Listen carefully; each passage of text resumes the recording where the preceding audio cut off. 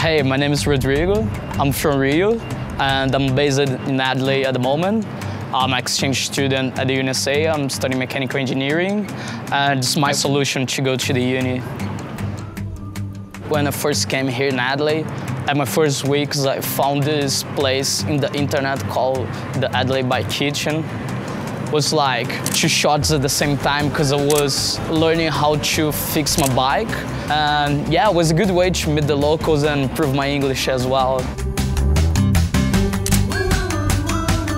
Since I use my bicycle for both going to the uni and going back home, first it's really good to do a little bit of exercise. I feel my brain like more fresh to go to the lectures, and it's pretty good as well when I'm going back home, and it's a good time to switch off and think about life and whatever.